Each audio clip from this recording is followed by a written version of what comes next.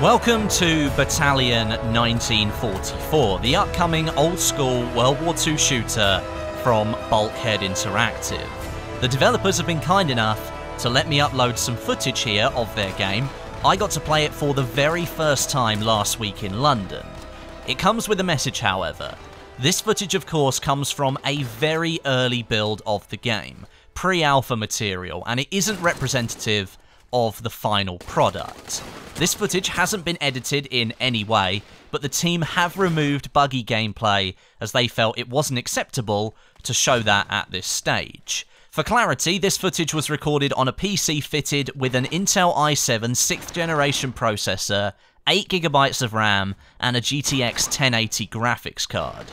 Now that's out of the way, what do I think of Battalion 1944? Well, firstly, let me explain the footage. It's fairly easy to see that we're playing Team Deathmatch here, and we're playing on a map called Manor.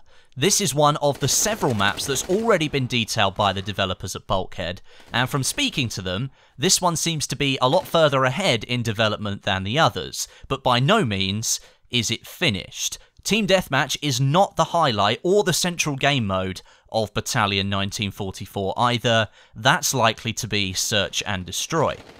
Joe Brammer, the lead developer on Battalion, said that Manor is one of the maps that's existed in several different forms so far, with the layout changing quite a lot since the concept stages. Some of the major points are the Manor itself, which has a fully accessible interior.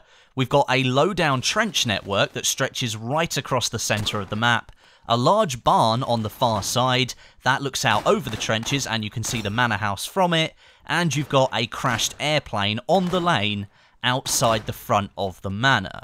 From a movement and positioning perspective, the map felt very fluid and very slick. There were no noticeable pain points where gameplay would break down or lose its flow, and the verticality changes between the upstairs rooms of the manor and the barn and the trenches down low made for some interesting combat situations. At this stage, having spoken to the developers about their direction for the game, they're working on nailing the feeling and experience of old school shooters before they move on to the maps, the in-game content, and then other things that comes with development.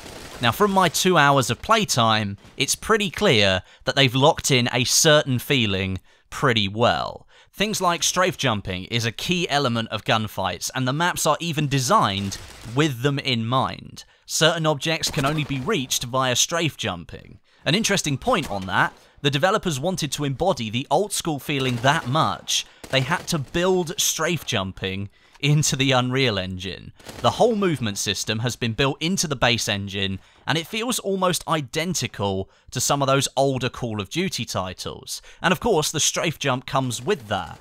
Technically, it was a glitch in the old Quake engine, and that's what Call of Duty was built on, so that glitch had to be reproduced and directly coded into the game. That's pretty impressive considering Epic Games, who own the Unreal Engine, deliberately made sure something like the strafe jump couldn't happen in their engine, so the Battalion developers had to hard code it back in. That feeling that the developers were going for, though, as I said, I think they've done a very good job of that so far.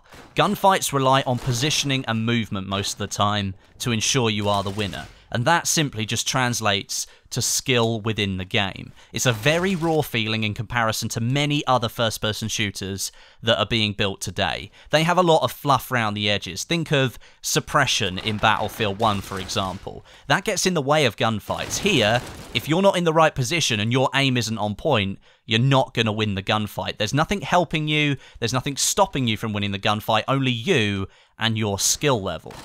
When I was playing with and against the developers, it was clear that they had the advantage over me within the first few rounds because they had map layout knowledge and obviously they have experience of playing the game already. I mean, they're building it and playing it every day. But within the first few rounds, I began to understand the movement a little bit more. I started to use it within gunfights, and very soon, once I'd started stringing a few movements together, landing a few kills in a row, I started to grow in confidence. And that, for me, is a very good sign. After just 1.5 hours, I had the basics nailed down, but mastering it is going to take a lot longer. That old saying, easy to learn, hard to master, has never sounded truer than it does when you apply it to Battalion 1944. You can quite easily pick up the game and within a few rounds have the basics locked away, but the more advanced stuff like manipulation of the movement system, better knowledge of the maps, knowing which objects you can traverse, etc., that simply comes with time. The developers were pulling off some awesome moves during the rounds, and all I had to do in the kill cam was just basically sit back in my chair and applaud them. Dedication, practice, and simply time spent playing this game is the way to master Battalion 1944. It's all about you and your skill. And of course, I will say this again, this is just in pre-alpha, and I think they've got that feeling of an old school shooter pretty much nailed down at this point in time. If you're looking for information in terms of content, the amount of maps, what customization there's going to be, weapons, all that kind of stuff, I haven't really got any information for you in this video, simply because I didn't ask the developers what they were doing for that. Before we started, they had this conversation about the feeling, and they wanted feedback on that, and they wanted to know what I thought about it. So I didn't really deviate from giving them feedback on all of that kind of stuff, both at the start and at the end, because of course my feedback within the first few games would have been very different to the feedback at the end of the 1.5 hours, because I'd learned a little bit about the game, had a little bit more knowledge that I could draw from. In terms of content though, that just didn't come up. I'm sure in the future the developers will detail like weapons, customization, progression in the game. I'm sure that's going to come along in the future, and you will start to see that once the game moves into early access. But right now, really sorry, I don't have any information for you. If I were to sum up all of my thoughts, all of my opinions about Battalion 1944 down into like one word or one sentence, and bear in mind this is pre-alpha, very stripped out, a very light version of the game, I'd probably have to say I'm excited about this game.